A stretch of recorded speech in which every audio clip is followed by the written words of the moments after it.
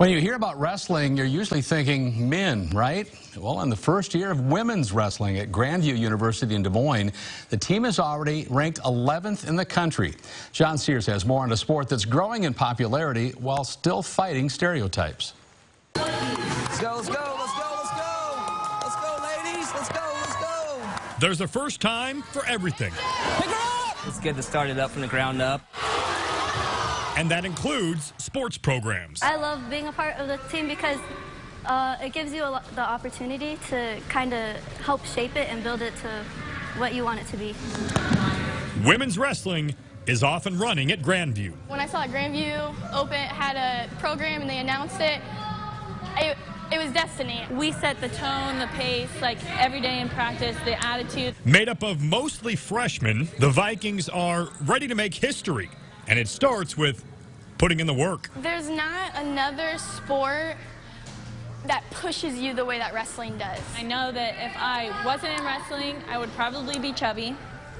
And I wouldn't be fit, and I'd probably just sit in my room all day and do nothing. Women's wrestling is one of the fastest growing sports. 18 states have sanctioned the sport in high school. Over 50 colleges and universities have women's wrestling programs. But there are still those stereotypes that many women face when competing on the mat. All the time, so many people are like, you're not a wrestler, like, you're too pretty to wrestle. I always get that. I think that's so dumb. Just because I'm small. Yeah. They're like, oh, little you wrestle? But yeah, not too bad. They work just as hard as guys. If not, some of these girls are working harder than the guys. You know, they're getting extra workouts in, they're holding themselves accountable.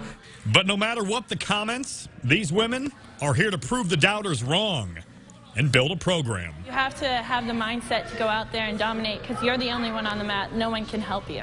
People know how fierce we really are and excite Grandview, not only Grandview, but Des Moines, and not only Des Moines, but Iowa, and not only Iowa, but the United States on what female wrestling is actually like, and excite those people.